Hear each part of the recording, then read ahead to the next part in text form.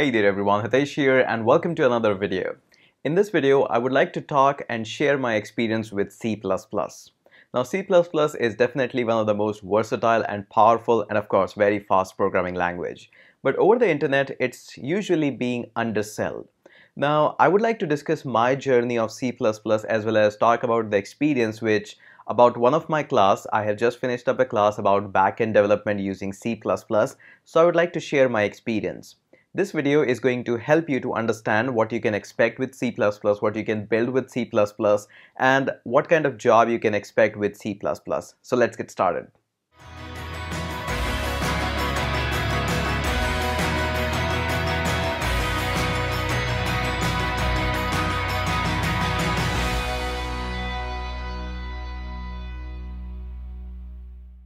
First and foremost, this video can be a little bit longer because I would like to share the entire experience of my class as well as personal experience of working with C++.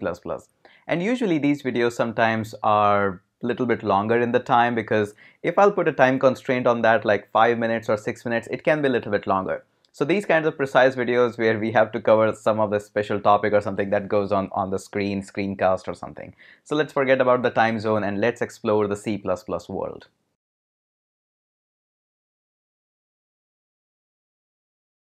First, let's accept the fact that C++ is not one of the most popular programming language. Usually the popular chart is being taken up by languages like JavaScript or Python or Java or usually these famous languages. But don't get me wrong here, C++ is definitely not the popular language but still is one of the most powerful and underlying language. For most of the frameworks that you work around, they are somehow being interacted or being touched by the C++. For example, Flutter is one of the most famous and getting popularity kind of a framework. Underlying under the hood, they are interacted quite a lot by C++ programming. And usually when I talk with the students about C++, all they come up with, it's an academic language, and if somebody who is much more interested in that always says, I want to do game development with C++. Yes, it's a truth that C++ can be used for game development, but that would be really an underselling of C++. C++ is very powerful and can do a lot of things, but usually what happens, people don't know how to get started with C++ and building up those projects as well. Usually the best they can come up with is the game development. No, it's not like that. C++ is completely capable even of interacting with the modern web applications that uses MongoDB, Heroku or Docker and all these things. Of course, in the popularity chart, this language you will not see most of the YouTubers or other people who are social media influencers talking about this language. The reason is pretty simple, because this language usually comes up from the academic side and people who are doing their engineering or masters or PhD usually get in touch with these languages. And on the internet, most of the people are those who are influencers and who are pretty good in solid in the technology, but they don't have that kind of educational background. I'm not saying it's wrong, it's totally fine, but usually this language definitely has a heavier side on academic world. Okay, so let me talk about my experience with C++. Now, I haven't talked about this on camera before this, but let me walk you through.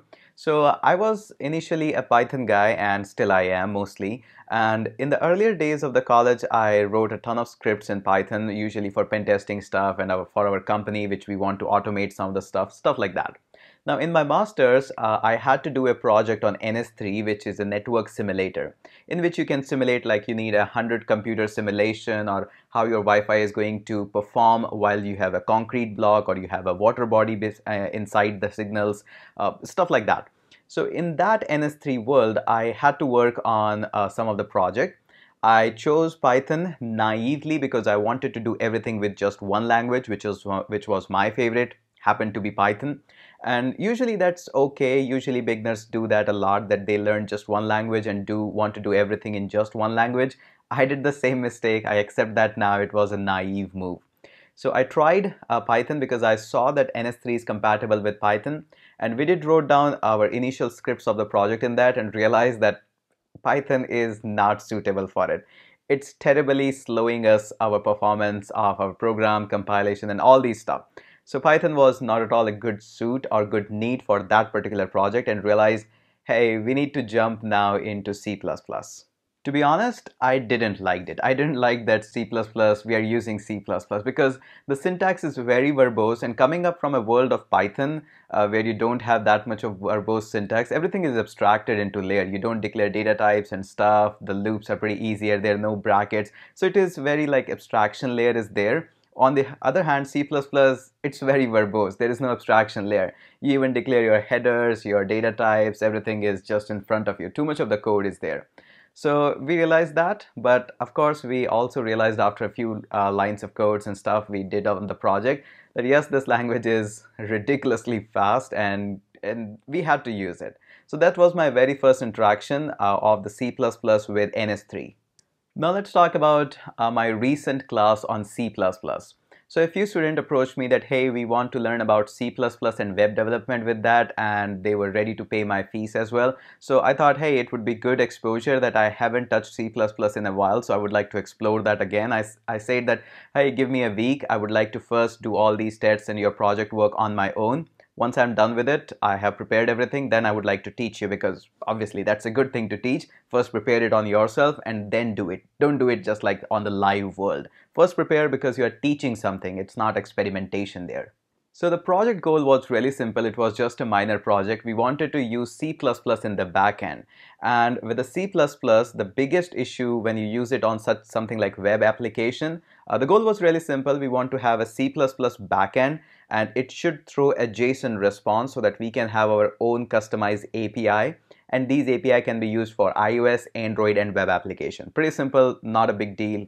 Can be done with the Node.js, can be done with the PHP. But for this project, we students actually wanted to do it with the C++. Now, the biggest challenge in front of us was C++, obviously. This was not a course or a project about learning loops or function with that. We want to implement that. Now, the biggest issue is, first and foremost, is the development as well as deployment, because there are some libraries in C++ which you install at the development side. If they are not exactly, those versions are not present on the deployment side, everything is going to be going into crash and you won't be able to see much of the errors. You won't be able to resolve that. So that's one of the biggest issues, that the same chain, the toolset chain that you are using here, it should be there as well. So we decided that we are going to be using Docker for that, because DevOps technology actually helps in resolving the exact same kind of error. So we thought we will be using Docker for that. Now, in case you want to use exactly same Docker that I have used in this technology, it's simply available by a command, docker space pull space Hitesh Chaudhary / hello_crow. So that was done, that we now are going to be using C++. Now, the library that we chose that will be doing majority of our work is going to be Lib Boost. If you have worked anytime in the C++, you know that the standard template libraries are pretty powerful. Apart from that, one third-party libraries which everybody likes to use is Lib Boost. I'll link down Lib Boost in the description section so that you can explore it more in case you have more interest in that. Now further, the next thing is to find out a lightweight framework that can help us in doing majority of work. Obviously, we don't want to write everything from the scratch, so that's why we were looking to choose up a simple framework like that. Now, in case you have been into the touch of C++ for a while, you know that there is a framework known as Crow. Now, Crow is like, if I had to tell you exactly what it is, it would be like a Flask of the Python or Django in the Python. Exact same kind of concept is there in the C++, that is known as Crow. So Crow is pretty useful, not well documented, I will be honest here, but definitely this was our choice that we wanted to go with that. So we solved our few problems, like we will be using Docker and we will be using Heroku to push all these things. We will be using Crow as our main framework for dealing up rest of the things. There is one big issue that we faced in building up this class and this entire project was having the driver issues. Now, we wanted to have MongoDB in our application. Surely we could have MySQL, that would again be a great choice, but student wanted to have a MongoDB. I said no issues, we can deal up with that as well. Now, the biggest issue is when you are using frameworks which are so just core level like C++, Crow, it's not like you can just import any middleware just like you do in the Node.js and you can work on with that. That's not possible. So what we had to do is we went on to the GitHub of MongoDB, and we needed to download the drivers of that into the core language and then have to build it up. So getting into the driver level is something which is nightmare, and all the programmers might want to skip that. And that's okay. That's totally obvious. I even wanted to skip that part, but we had no choice.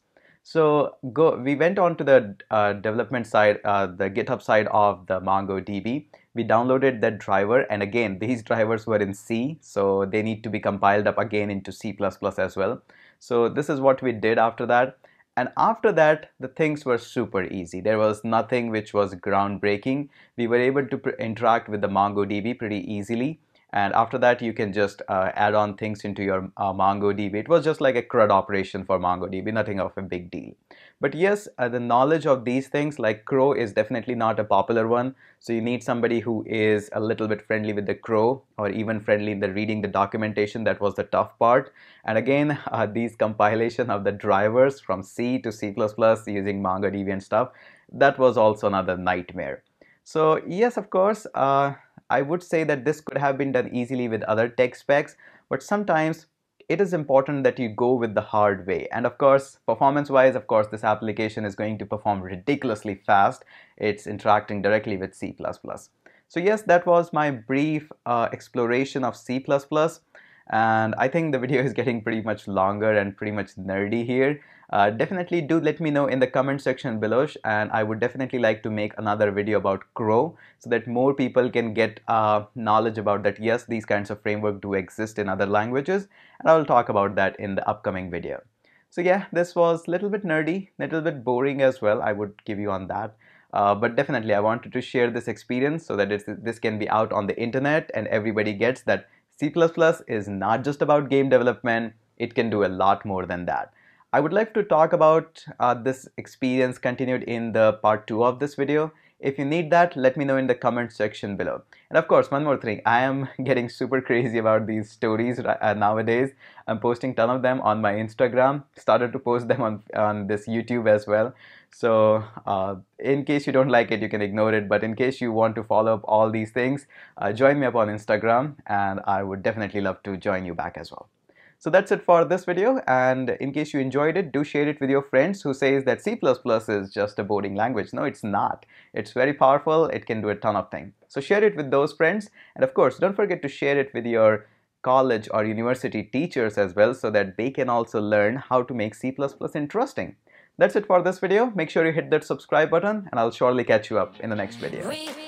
I'm cold red, my service automated, like data running through my veins. Got you distracted, subconscious overloaded. Careful, don't pull the